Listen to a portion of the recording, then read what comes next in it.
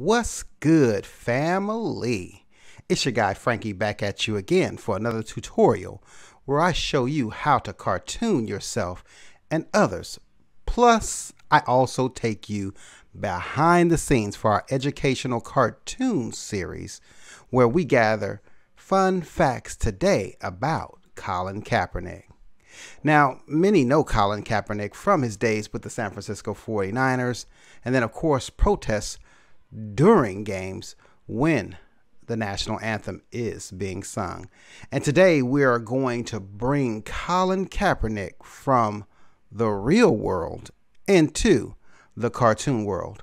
Of course, before I get going, if you are interested in seeing more videos where we show you how to cartoon in a digital art application, on YouTube you can search hashtag Fresberg Creates, where you have the option to click the subscribe button along with the bell icon on our videos, which will send you notifications when we release new videos like this. Now, first, what you're seeing here is I am working in Clip Studio Paint today. Normally, I like to go back and forth between Adobe Illustrator and Clip Studio Paint, but today I'm trying to keep this simple because it's more of a let's get this done type of job. So I'm not actually sketching out anything today. I am grabbing a picture of Colin I found online as my reference. I'm going to bring that picture to the cartoon world. So like you're seeing here, as I'm importing a picture into Clip Studio Paint, I'm doing that on my second layer.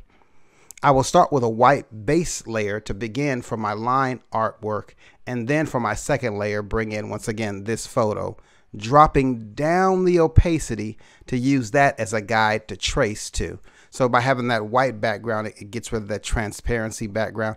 Once again, it's just better to have a white background and then your photo on top, and you can drop it down anywhere from 80% to 50%, wherever you can see or wherever your vision kind of works out for you. So I've dropped the opacity on the Colin Kaepernick photo and locked that layer. And then for my third layer, I'm adding my line art layer. This is where I'll begin my inking for the black line art and then pull together my Colin Kaepernick cartoon. So in recap, your bottom layer will be just a white background. Your second layer will be your photo, where you'll use that to sketch by dropping the opacity so that it makes it easier to trace on top of. Then your top layer will be where you can find a brush that works best for you to begin your line work. As a side note, line work can be done with a mouse or a drawing tablet. You can find a drawing tablet, pretty inexpensive on Amazon or other sites, helping you set your pen pressure, which literally is like drawing with a real pencil, but digitally. And some tablets have screens where you can draw on top of the screen. Almost think of it like, imagine drawing on your monitor screen or like any tablet, etc. You can use that pen and pen pressure there. And don't get me wrong, I know a lot of people use like their iPads and Samsung tablets, but when it comes to a digital art tablet, day and night, because of those pen pressure settings, thousands of settings that you can use. And once again, you can buy something separate without that monitor displaying on it, or an all-inclusive where once again you're able to see, of course, what you're doing there. Now, what you're seeing me do right now is I'm just getting down to the basics, just with hand-eye coordination and my handy-dandy computer mouse. The brush that I have selected allows me to adjust stabilization, meaning even if I'm off a little bit, it corrects my path or kind of predicts where I'm going with my drawing, so it corrects my line work, so it isn't all over the place. But the computer with that self-correction, that's really cool if you're just starting out with a mouse. Maybe you don't have the funds to do the whole tablet thing, and it still gives you a clean line. So here with my brush, I'm tracing over the photo reference I previously imported in on layer 2. So once again, my top layer is my inking layer. Not trying to get every detail in my inking, but the main structure of his face, because I will use coloring and shading later to bring out his facial features, including shading and highlights, all that. So that is the foundation of getting our artwork going. It's like when we go to fun fact videos, everybody has a date of birth or at least a time frame around when they were approximately born. So we start there with our art, and starting out with Colin Kaepernick, he was actually born on November 3rd in 1987.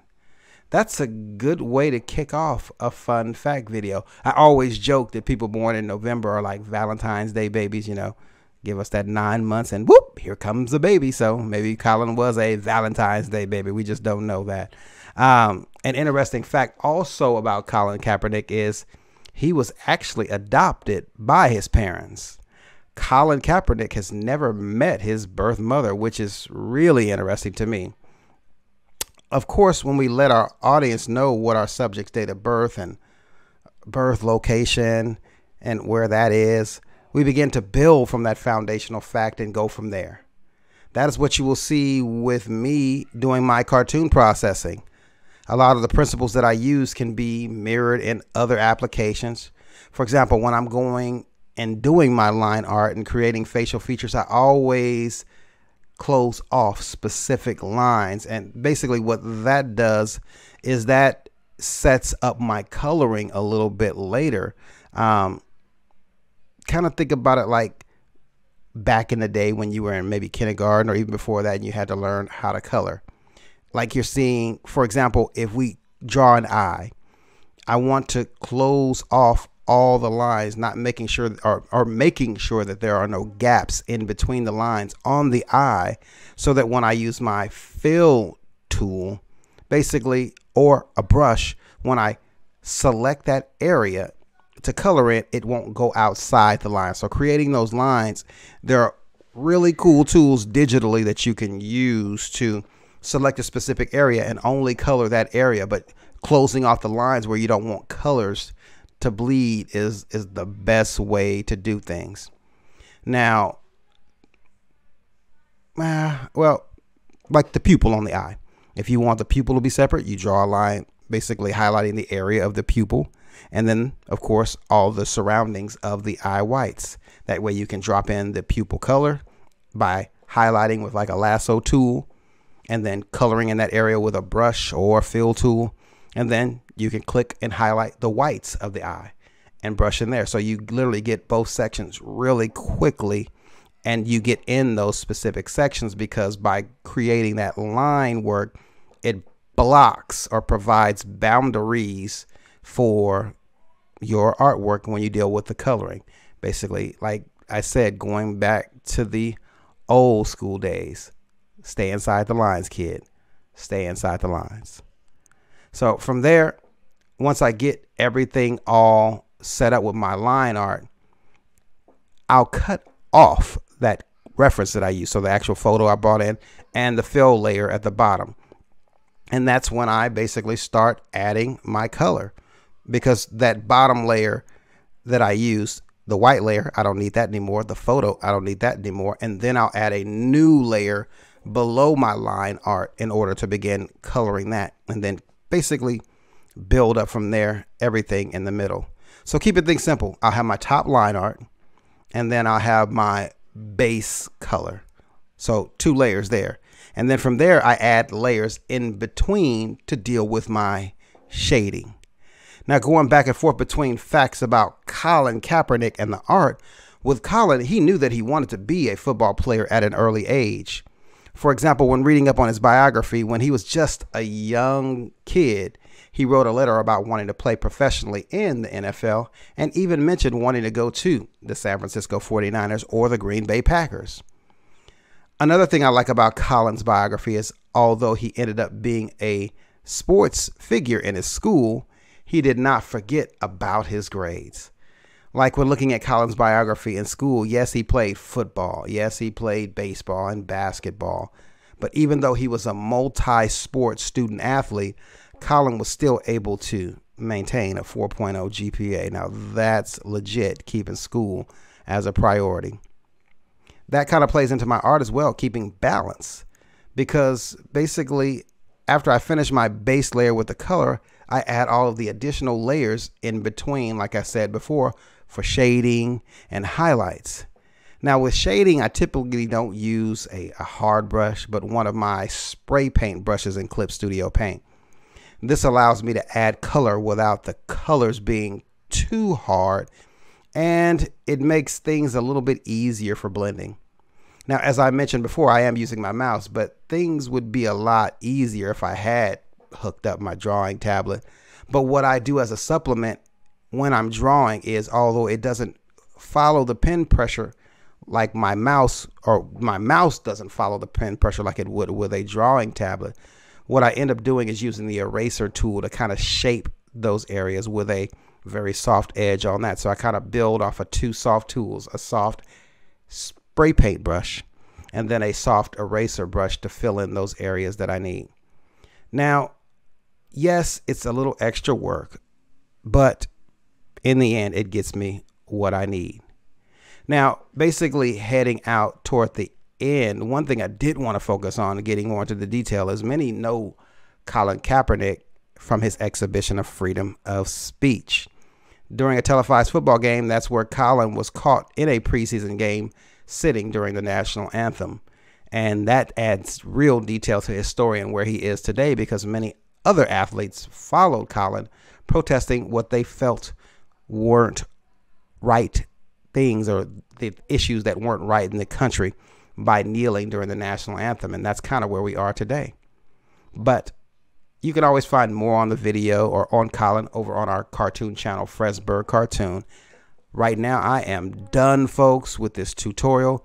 Like you can see here, I hope you like the artwork and I hope you enjoy it. And if so, feel free to find us on YouTube by searching hashtag Fresberg Creates, where there you can subscribe and stay with us each week. Hey, I gotta go, but I'll see you next time. A man who is known for lighting up the football field in the Golden State and also standing up by kneeling down? Stay tuned for more as we share our top 10 interesting facts about Colin Kaepernick. And for more fun fact videos like this, join us on YouTube, where by clicking the subscribe button and notification bell, you will receive instant alerts when we release new videos like this. Colin Kaepernick is known in history as an American football star and social activist born in Milwaukee, Wisconsin on November 3rd in 1987. Starting off with fact number 1, Kaepernick was adopted as a baby. That's right, when he was just 5 weeks old, he was adopted by Rick and Teresa Kaepernick, and he has never met his birth mother. With my next fact, it is all about Colin knowing what he wanted to be when he grew up.